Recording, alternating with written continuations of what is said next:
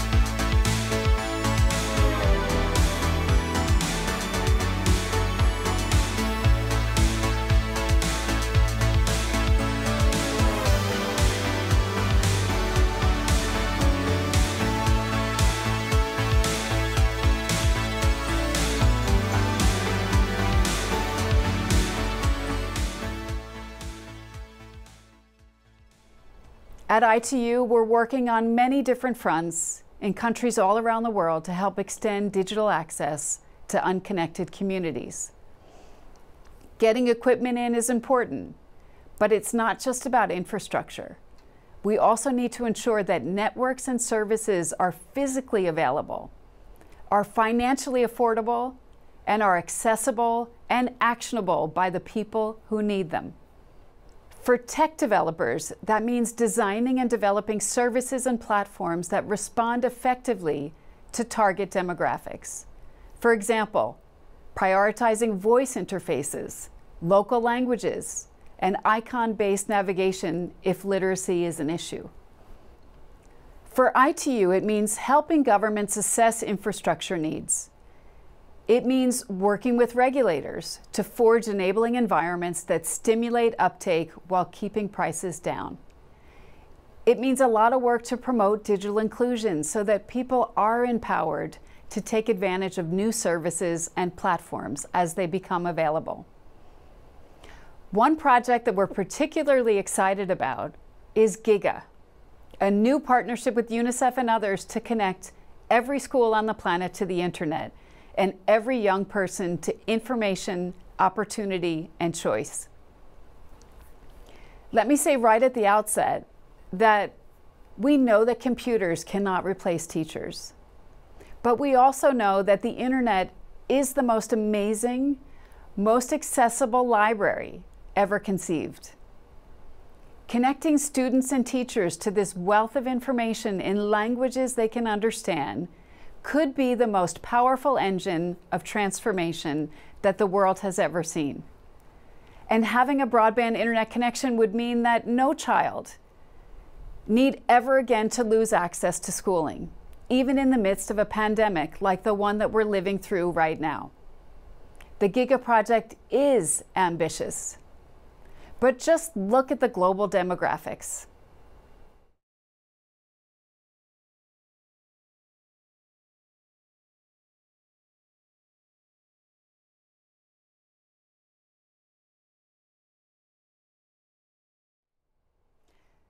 For me, these figures clearly show us that linking young people to the power of digital technologies will be absolutely vital to achieving the development outcomes that we want.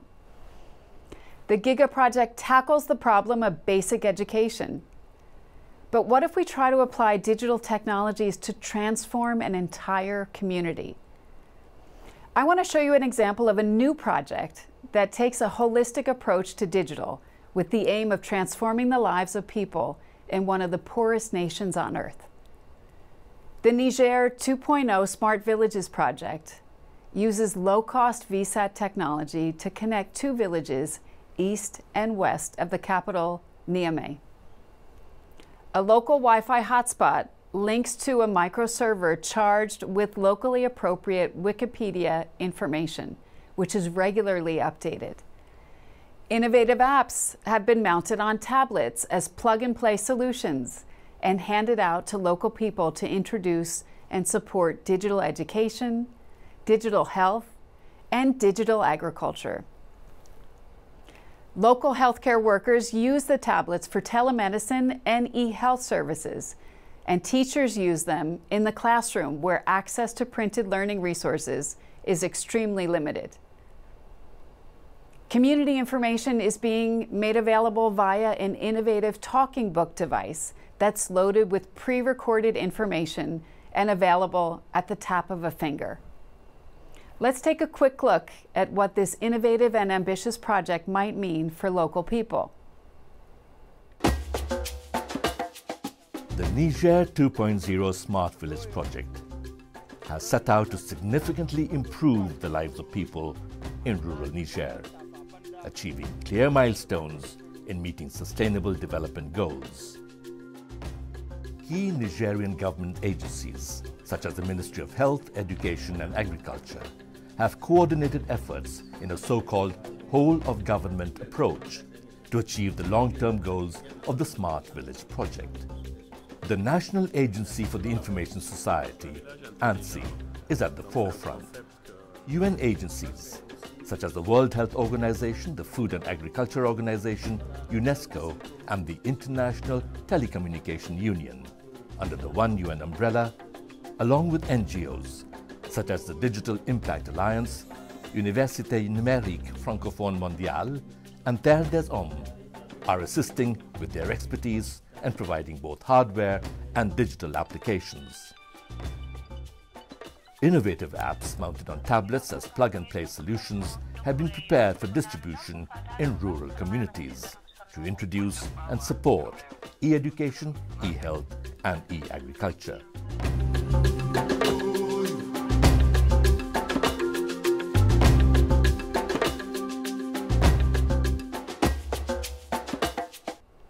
I think this is a really inspiring snapshot of the transformational power of digital at grassroots level. But ITU's research shows that even within communities, ensuring everyone gets access to digital opportunities means really zooming in on the needs of traditionally marginalized groups, like the elderly, persons with disabilities, and, of course, girls and women. Globally, 17% fewer women and girls have online access compared with their male counterparts. And sadly, this digital gender divide is most pronounced in the world's least developed countries where technology could be its most powerful, but where only 1 in 7 women is using the internet. ITU's actions to remedy this imbalance include large multi-stakeholder coalitions, like the Equals Global Partnership for Gender Equality in the Digital Age. Joint action programs like our work with our sister agencies, UN Women, UNICEF, and others on generation equality.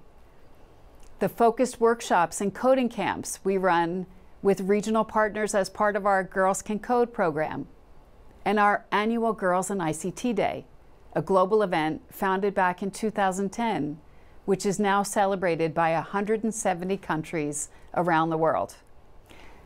Girls in ICT Day is a way for countries, companies, and civil society to throw the spotlight on the many exciting opportunities a career in the ICT sector can offer.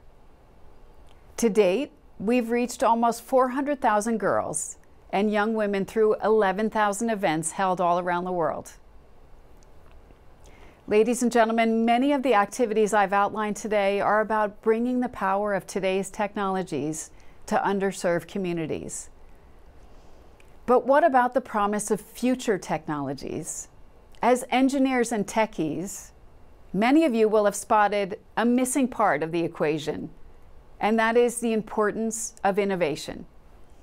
At ITU, activities to support and foster local innovation is one area that we've been ramping up aggressively since our last World Telecommunications Development Conference in 2017 and our Plenipotentiary Conference in 2018, where our members made innovation one of our core strategic goals.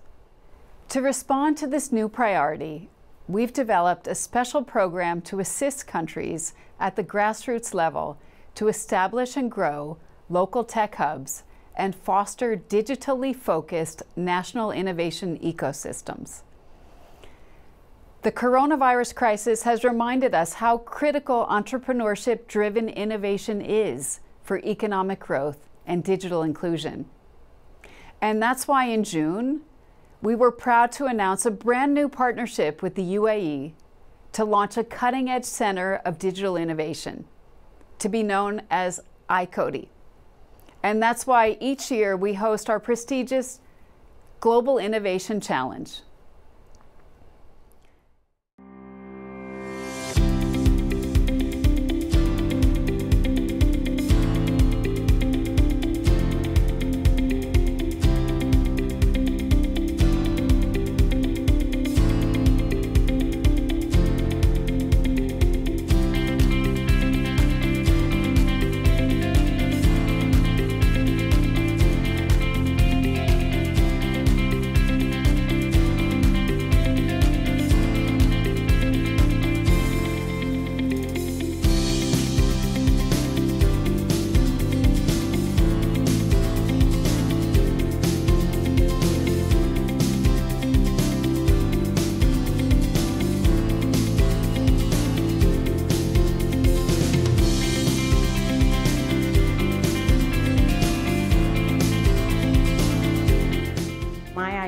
really developed from the tech perspective using the platform. The comments that I got on the feedback helped me. They were provided in the perspective that I didn't look from before, so it was like, oh, I never even thought to include this into my model, or I never thought to go onto this platform.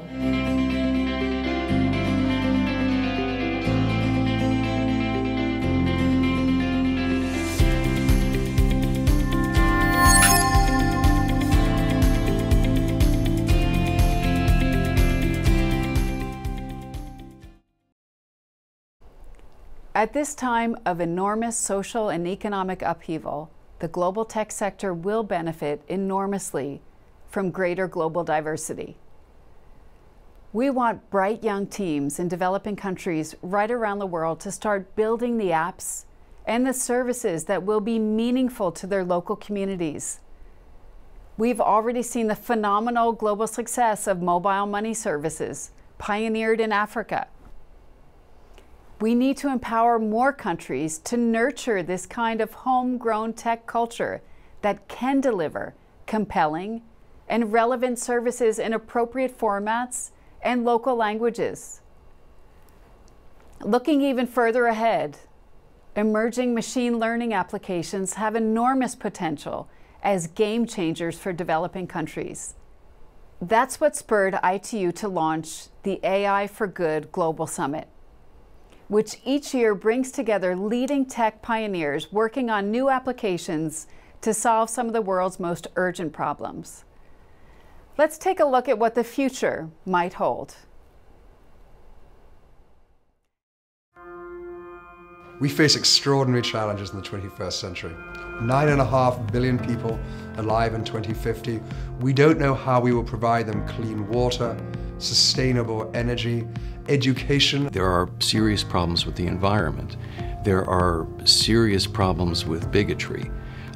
There are serious problems with poverty and starvation, and so far we've been unsuccessful in figuring out a way to fix them. I'm hoping that AI can adjust the various factors in a way that maybe can solve these problems. The real opportunity for AI is how we can actually help the 7 billion people that could benefit from these technologies in a practical way. While we can't say AI is general magic, it is giving us core tools to start putting in place systems that we know will help with key issues like hunger, famine, epidemics, overall health and well-being. AI offers an extraordinary possibility of accelerating solutions in the time we have to solve the problems. We are now applying artificial intelligence to the art of farming, a very old industry, also adopting the latest in technology. So through artificial intelligence, a farmer can now integrate massive sources of data, whether it's data from the combines, it's weather satellite data, it's data from the fields, taking all that data together and through an artificial intelligence solution actually making recommendations to the farmer on how he can increase the production of his land. AI has enormous capacity and potential to solve problems that require an enormous amount of computing and pattern recognition that human beings struggle with. The way drugs are going to be designed in the future, and again already starting to be, is by having models of the molecules and how they interact, for example, with, say, the virus proteins, and then doing a search to find the best drug for the best problem. I think this, for example, how we're going to cure cancer. You should be able to walk into your doctor's office. Your doctor should be able to sequence your entire genome, take that along with your medical imaging data, compare that with the world's data of genome sequences and medical imaging data. From that, determine the matches between your tumor and others, what the treatments were in those other cases, and the outcome, did the patient survive or not, and from that, devise for you your personalized treatment and do that entire process in just one day. It's completely possible through artificial intelligence. The UN Summit and its goals excite me, in particular with the idea of leveraging what I would call sleeping giants of data. We have accumulated so much data in the world, and with some refinement and some tagging, this data can become available and leveraged to address famine, to address human trafficking, to address vicious cycles of economic poverty. If you make progress in AI, you make progress in all these different fields at the same time. Right? So better machine learning algorithm, if I invent it tomorrow, it'll make for better medical diagnosis, it'll make for better self-driving cars, and who knows what else. AI is potentially the most powerful technology that we've ever created, and it's going to create the next form of civilization. It's not happening in 10 years or 15 years, it's happening right now.